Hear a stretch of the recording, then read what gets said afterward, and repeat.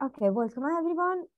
This is the second part of neural network. So last week we saw one layer neural network.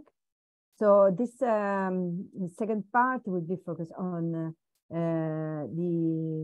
just an introduction of the remaining more advanced type of neural network. Which is multi-layer neural networks, convolutional neural networks, recurrent neural networks. So just to recap a bit.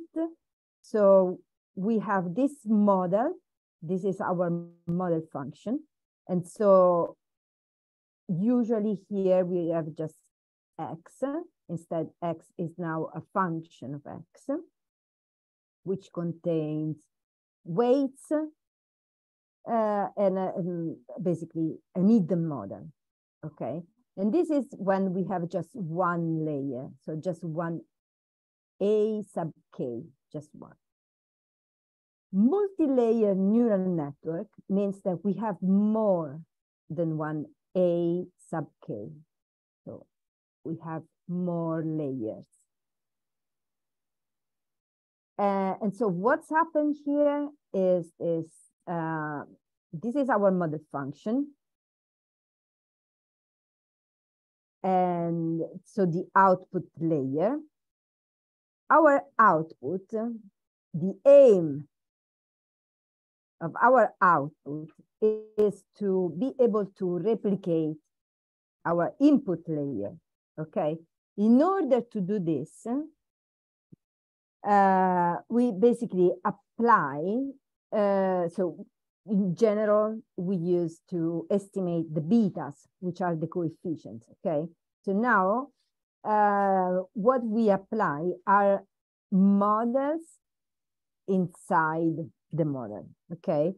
And what's happened here is that our input layer goes on the first hidden layer, apply a model, attempt to meet the lowest level of errors. Okay, it's like that we have our first output here, but then goes forward and apply the things again. It can be possible to apply different activation functions. And then again, attempt to find the lowest error as possible, and then release the output. Obviously, if you have more layers, this goes forward and forward and forward, calculating the least amount of error to achieve the highest level of perfection. Okay, so in fact, it's used for image recognitions and many things that it performs well, very well. Okay, so just to give you a little overview of these three. The other one is convolutional neural network, which is usually for, as I mentioned, classifying images. They are multi-layers, okay? But now we have a convolution, which means multiplication of probabilities. So they found a probability and then passed to another layer. Then these two probabilities were multiplied together and then passed to another layer or something similar. So I don't want to, so I'm just getting inside this world. So, but, you know, you have a convolution of layers and recognize specific features and distinguishing each particular object class. So the network first identified low level of features in the input image, and then these features are then combined to form a higher level of features. Okay, so that just, as I said, step by step, find the lowest error and goes to another step. So the convolutional filters, determine whether a local feature is present in the image or not. So we can have a parameter K, which are different convolution filters in the first hidden layer, and typically apply the application is of the activation function is within the ReLU function, type of function. Then we have pooling layers, which reduce the size of the image by a factor of 2 in each direction and provide some location invariance. Pooling means grouping. So they identify a factor and group the data in a way to basically identify the influencing factor within the data. Okay, so this is we go back into these definitions again. Then we have a recurrent neural network, and we're going to have a look at the time series case study for the recurrent neural network. So this is a predictive model used for sequential data in nature. So as for example, even in nature or in time series like data from the stock exchange. So they are sequential in time, for example, and this gives you an idea of what is recurrent neural network. Okay, so we have hidden layers as well as a sequence. There might be more, and we have, let's say that this is one layer with some lags. These are in time series, for example, the lags are going back or forward in time of one period, and there will be one lag, more period, 2 lags. So, for example, going back in time of 1 day or 2 days or 1 month or 2 months, it depends by what type of time frame is provided within the data. I'm focusing on time series for this recurrent neural network, so we make up our mind of what's happening there. And each activation function feeds into the output layer and produce a prediction, okay, for our response. In this case, we have this type of so it's always our model function, okay, but we specify this at O sub L as a prediction because it depends by the layer, the lags. And so this is our loss function, obviously. So response minus our estimations, and this it's an image of what can happen. So it's recurrent. So find something that calculate the error, but it stays there, and it's more sequential instead of going in all directions.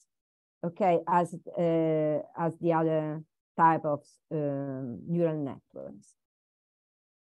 Okay, so this is what I wanted to mention here. Okay, so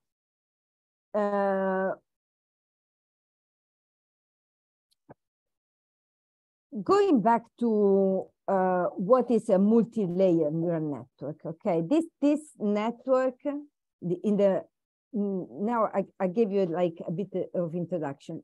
Going a bit more in deep of what are they effectively. Okay, we have a multi-layer neural network, and these represent fundamental building blocks in the field of deep learning. Okay, so we have one layer. It's not so general. Is multi-layer a neural network. Okay, So they consist of multiple hidden layers, as I said, and this architecture enables them to learn intricate representation of data, okay, and release accurate predictions. So the power of multi-layer neural network lies in the capability of approximate almost any function. And with just a single hidden layer containing a large number of neurons, they can effectively model complex relationships between input data and output predictions. But what's happened here is that the learning process becomes more manageable when we employ more hidden layers, okay? Because as I said, it passed through the first layer, calculate the error, then if you have more layers, it can apply the procedure again to reduce the error. That makes sort of making a selection, okay? Usually this multi-layer of neural network are used in natural language processing, or for example, for autonomous driving and those things there. While convolutional neural networks are specialized type of network for example, computer vision, understanding visual data such as images and videos, okay, and they do this CNN with exceptional accuracy, okay. When a convolutional neural network is set, they have the ability to identify spatial structure of the visual data, okay? Because of they apply a sort of probability, okay? So they have apply filters or kernels to extract local features from the input. And so these features are able to detect, capture the pattern of this, for example, the images, okay, and then apply pooling layers. So they group, so then downsample the features and extract what they want. Okay, so now this is just to going a bit more in depth, and now we focus on a bit of practice, okay? So recurrent neural network emerged as a groundbreaking type of neural network, and they are capable of modeling sequential data in particular, because they are sequential, and capturing temporal dependencies as well. Okay, this makes them highly effective in analyzing and generating sequences such as natural language text, speech, time series data. So we talked last week about feed forward, the function feed forward, okay, which is, I'm not going back to that, but now we have a feedback connections in this case, okay, so that allows information to persist over time. Let's have a look at a case study, okay, see what's happened with both Tiras and Torch, and what is this? What is this? But before that. Okay, you can always see my Chrome that I'm switching between pages. Is that right? Is that right? Yeah. Hello.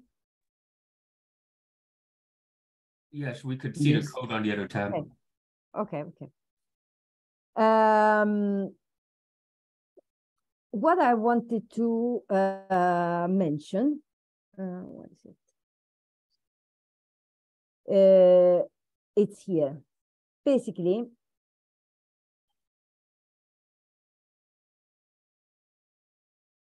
this is the one layer, okay, single layer. Here, what I show is this. So we have seen this for one layer, okay? So when we apply Keras, we use a model sequential. This is not by any means only recurrent neural network, okay? This is a model sequential in the meaning that anytime you run it, it tells you that the many time you run it before, okay? You run it first time, it's model sequential 2 times, model sequential 2, model sequential 3, and so on and so forth.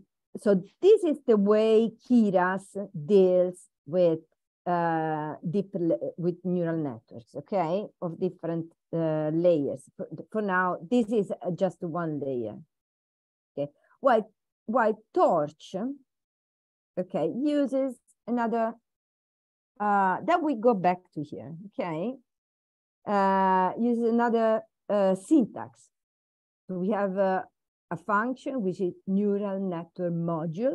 We initialize, and then we go forward. Okay, this is the syntax of Torch. Okay, and this is the syntax of Keras. Right. Okay. So now going back to our case study. So here, our case study is the time series. You can find this in the website of the book. I'll put Torch first because it's the first one I have here. But obviously, you have the book, and you can find the resource for this in the book. Okay, just a little pause to add this information in the chat and thinking.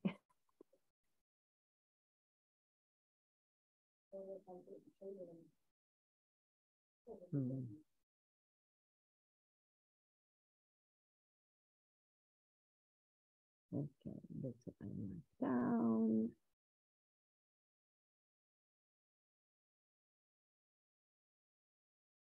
And I have some these Keras, for example.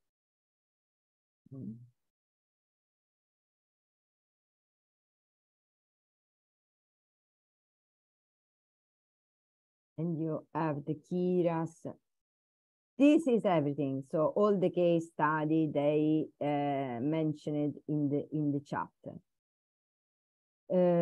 What we do today is where is it? Okay, is the last one, recurrent neural networks time series.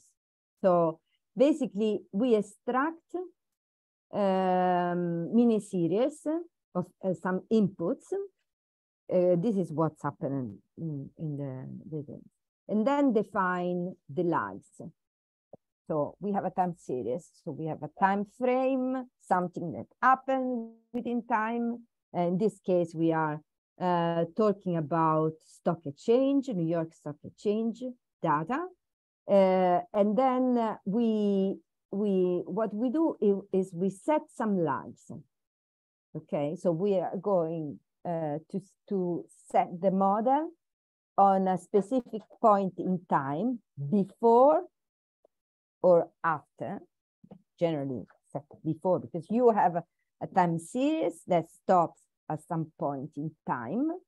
And so when you model it to predict the future, you go back a bit in time, and this is the lag. It depends by the time frame that is set, if it is within months, quarters, or days, or weeks, or years. You go back of one period, that would be one lag. 2 periods, 2 lags, and so on and so forth. So then that would be our information on which we base our model to predict the future. We cannot take everything. Okay, we take everything, but then we use that to do some work. So this is the lag, okay? And our target is Y, as always, our response variable. And in the case of, for example, New York Stock Exchange, we are interested in this log, the log of the volume of the return. So, where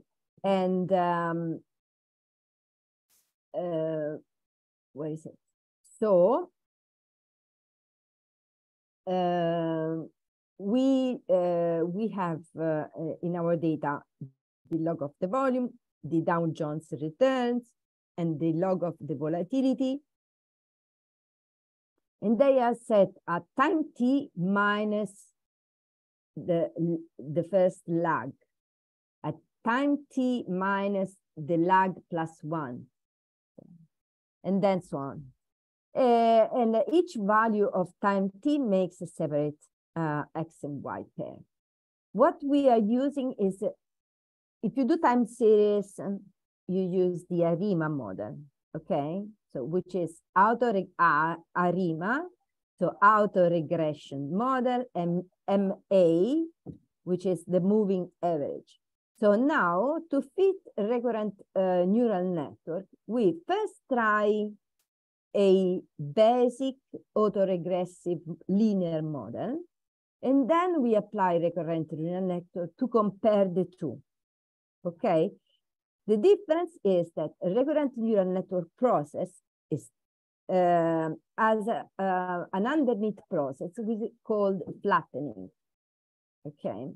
So, I mean, we don't use the flattening because it's included already in the model. Why?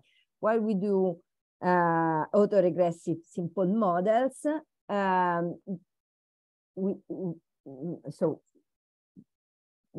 specify this. Okay, let's go and see what's happened. Okay, we have the hidden layer, and we basically pass through this in the layer to transfer the information along the sequence, and then introduce an additional level of nonlinearity. As I said last time, you need to set up the thing, a virtual environment, and then load the library, load the book library for the data, and these are our data. So we have a New York Stock Exchange, we have day of the week, Dow Jones returns, the logarithm of the volume, the volatility, and so if they are train or testing, this is already ready to use data. Okay, so in order to use, we need to have a matrix to use to make our model. So we need to transform our data into a data matrix. Okay, there may be other ways, but let's focus on what they did in the book. And so they select three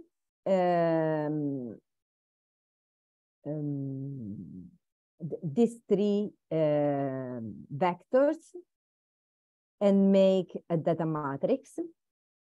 You can see this is the output. And then select the train. This is X data. Then they select from the original data set what are the train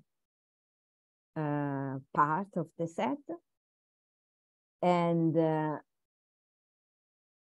scale this matrix. And then, okay, I have this is strain, which are just the raw numbers, so the index. Okay.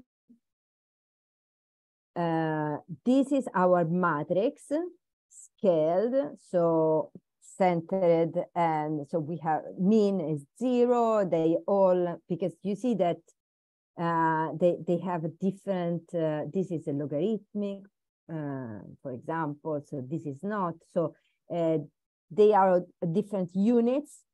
So if you scale this matrix, you have everything within 0 and 1. Okay, so make a function to create lags for the 3 time series. Okay, so the Dow-Jones returns, the volume, and the volatilities. This function is basically what it allows you is to begin fed by X and the default as a K equals to 1. What is the K that we mentioned? Okay. Is the value of the parameter in the recurrent neural networks that we use in particular. Okay, so these are the raw numbers. This is the pad. So we set the matrix and then we bind the code. What this function does is calculating the lag. So we have our matrix. This is the number of K are the lags. Okay, this is the parameter that are set by the model as the lag. This is we calculating, for example, this set to 1 as a 1 lag. And so our matrix is made of 1. And then what we do is we row bind this 1 to the data that we provide. Okay. So we basically shift the data of 1. Okay, so we set the number. We'll see what's happened. So then going back to X data, it's our data. Okay, these are X data, these are our data. Okay, we make, this is a lead preprocessing part. We make autoregressive data frame. The log of the volume is selected, and so then we set the lags, lag 1, lag 2, lag 3, and so on the data by 1, by 2, and how it looks. So basically this is, you cannot see it very well. Maybe it's better if I jump into R.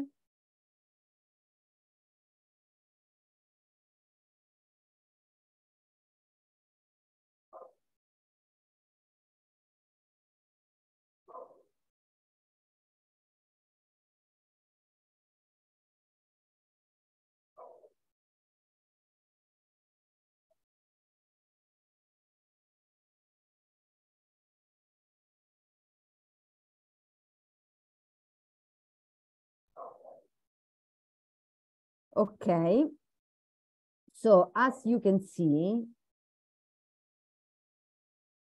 this is our, now I made a selection, okay? But if I have a look at this, this is our data frame with the lags. So you see that I have lag 1 Dow-Jones. This is, let's have a look at the log volume, because I have the the original data here. As you can see, the lag 1, what does, this is the value this is the observed data, and it's shifted by 1. Okay. And so the others. But now we are focusing on the volume. Okay.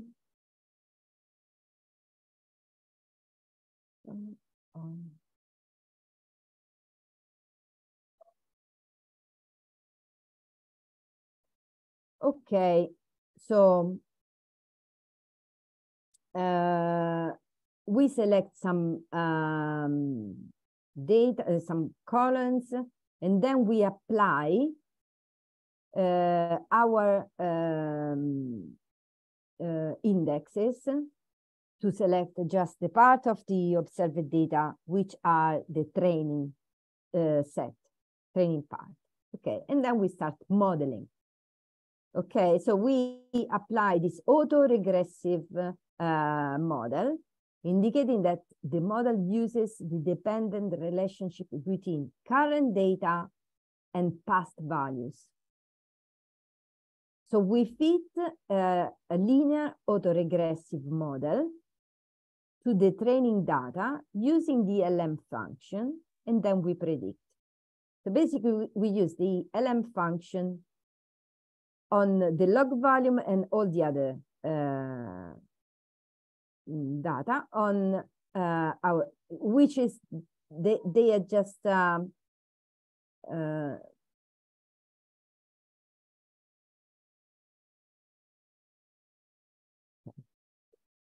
so this is our data, because this is was already been done. And so we apply the log on this data.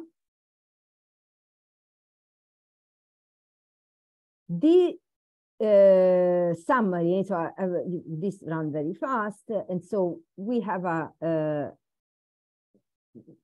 result for the things. We can see that the estimate says that, for example, the returns of the Dow Jones in one period, it's positive. So influencing our volume, log of volume positively. So as soon as this increases, the other increases, and so on and so forth, all the others. We have some statistical significance for some and less for the others. So for example, lag 2, Dow Jones is less significant than lag 1, and so on. So you can have a look at this thing. Then we have the residual standard error, the adjusted square, which is just 57%. So not very fantastic, but let's go forward and make a prediction. So if we do a prediction,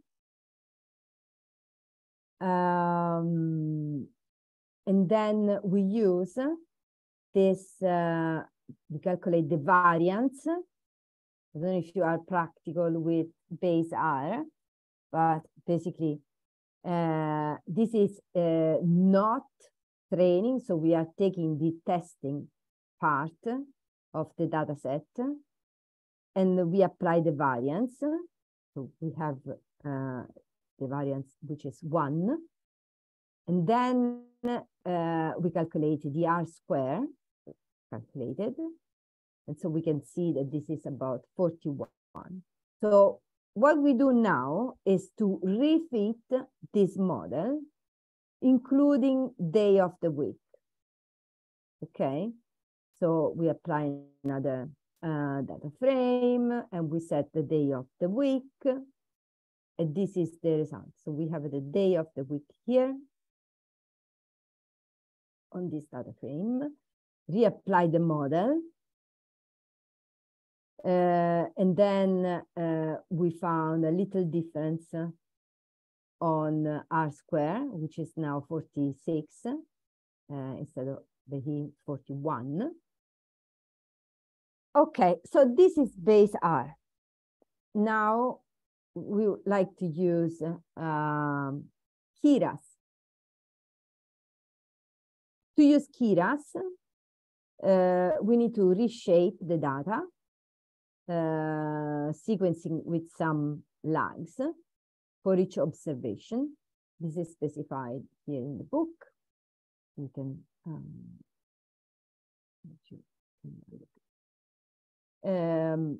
and so we reshape a bit the data. Again, matrix, array, and things and there. And so we have this dimension. If you want to have a look at the things, just interrupt me and we see. But then we apply the model Keras. As we know, we have seen, we had just one layer. Yeah. Yeah. In fact, so the layer is now layer simple recurrent neural network. Okay. And so we have units, 12, input shape, dropout, and recurrent dropout. These are parameters. I think that with time and experience, you decide which one to set. But we can even have a look.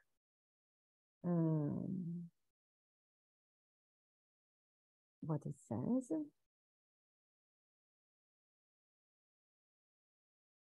And it says fully connected recurrent neural network where the output is to be fed back to input.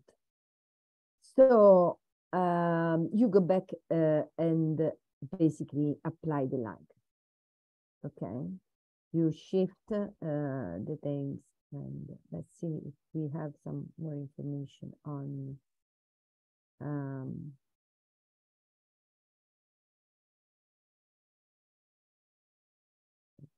external constant results. And so you basically specify the initial state of recurrent neural network layers symbolically by calling them with the keyword argument initial state.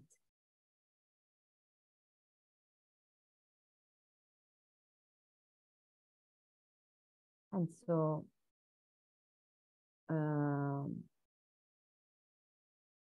that you specify some inputs inside the layer simple neural network, and then again, as we saw in one layer, there is this layer dense units 1. If we run this model, so this is like in study models. So basically the specification of the model, you're not fitting the model here. Okay, and here you see the specification of the model. Then you need to compile the model, and then you specify the optimizer. Okay, when you compile the model.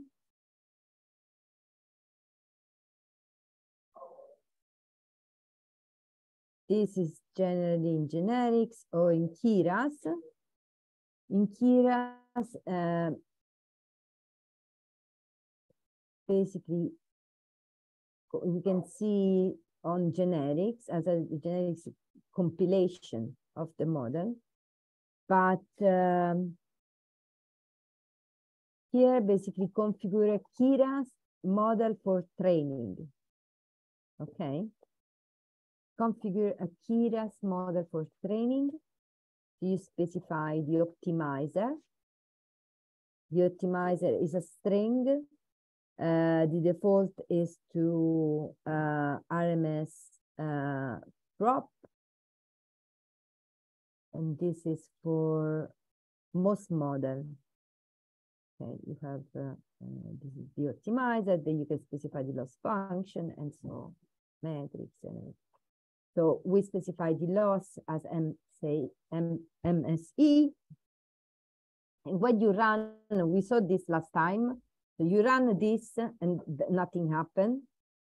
Then you finally fit the model. So now the model is compiled and you fit it with this one here, which is the data. Okay, with training, this is what we have made here in the pre-processing. So basically a data matrix, and then we set URI, array, and etc. And so we fit the model on this data, and then again, this is our data set, our frame. So we have two. We set the batch size, the epochs, and the validation data. So we have two data. Okay, one with lags, one without. So this one. These are lagged version of the time series going back to L times points. Okay, so finally, this is the result. Even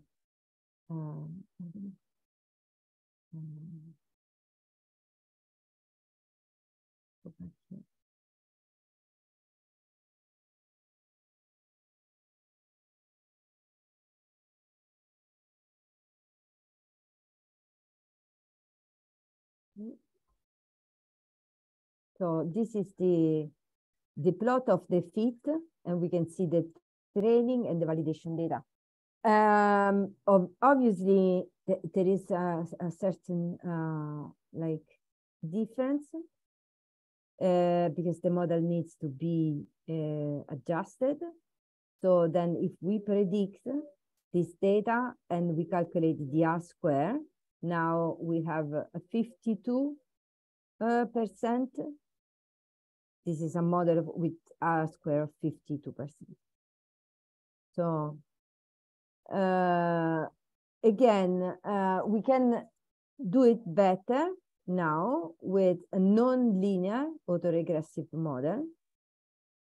Here we have a layered dense, a layered dropout, and a layered dense. We are not using the layered simple recurrent neural network, but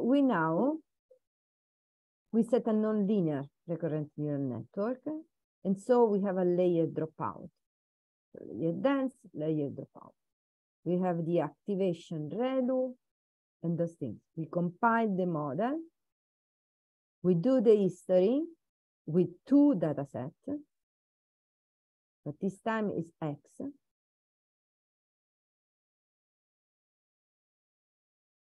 Okay. Which is this model matrix. And so we plot the history. We can see the two together. So there is slightly difference. This is non-linear, while this is linear. And so this one has a square of 0.024. And so this is the first with Keras. Why with Torch? As I said, you apply this syntax. You have a neural network module, initialize the function, forward function. And so then you fit the model. I don't know if you have any questions, maybe, before I jump into this one.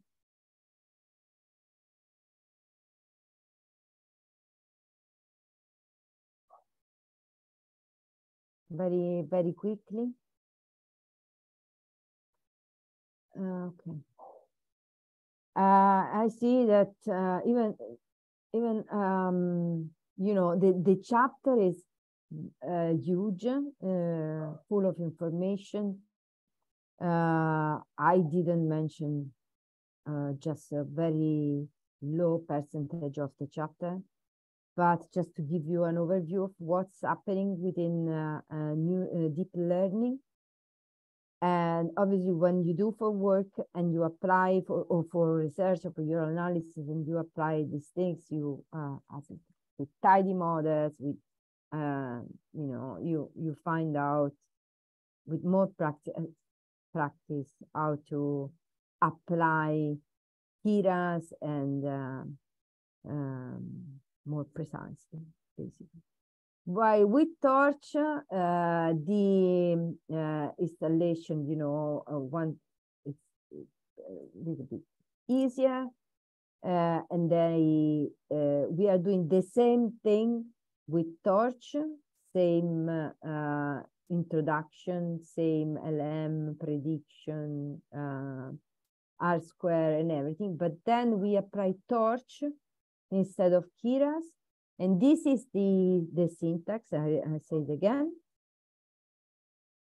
We have a module with an initializing function and a forward function. Then once the model is set, you do a full test setup, which is, I think, it's compiling the model, okay, with the parameters, optimizations to optimize the parameters as we study models. We set the more specification within the workflow. And then we fit this model on 2 data sets. And now this is required to be a list. We have epochs, data loaders, and so in here they found an R square of about 40%. So then they are modeled in Keras, for example, they are modeled sequential. The more you run in, the more epochs, you see that this is epochs 30. But the more, the highest is the level of epochs, the highest is the precision. Because I said it runs more times, calculate the errors, and discard the things and go forward. And so here is the flattering thing with Torch that I mentioned before when we do autoregressive models. And it repeats the things again to see the training and test, the validation test, to obtain an R square of 47 about.